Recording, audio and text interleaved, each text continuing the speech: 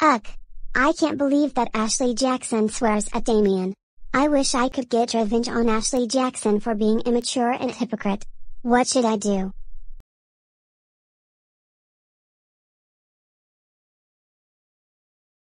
I know. I'm going to crotch kick Ashley Jackson. This could be painful and teach her a lesson.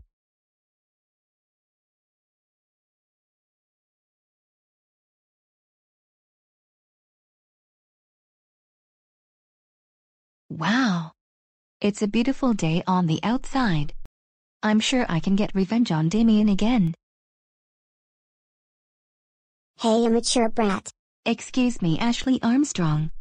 What do you want for now? Get out of my sight right now. No. I will crotch kick you and see how you like it. Wait, what? No no no no no no no no no no. Please don't crotch kick me. I'm sorry for being immature and hypocrite. Please forgive me and I promise it will never happen again. Well, too bad.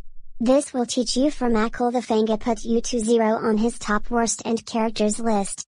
Now I will crotch kick you in 5, 4, 3, 2, 1, 0. Ouch. That hurts so much really bad. Well, this is what you get for raging in all caps, being immature, sock puppet, hypocrite, disrespectful and homophobic. And guess what? You are a crybaby. Ashley Jackson, are you okay? And why are you crying? It's because Ashley Armstrong crotch kicks me. Michael the Fanga put me as 0 on his top worst users and characters list and calling me an immature, sock puppet, hypocrite and homophobic. Good.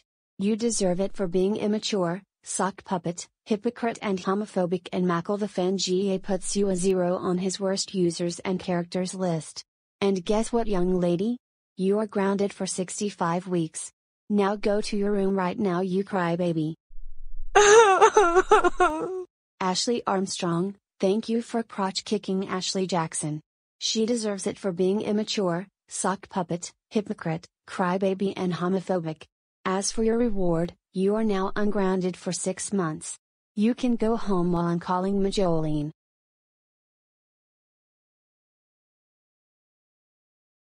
Ashley Armstrong, I'm so proud of you for crotch kicking Ashley Jackson. She deserves it for being immature, sock puppet, hypocrite, homophobic and crybaby. As for your reward, you are now ungrounded for 6 months. Now you can do whatever you want. Wow. Thanks Majolene. You are the best girl I've ever seen.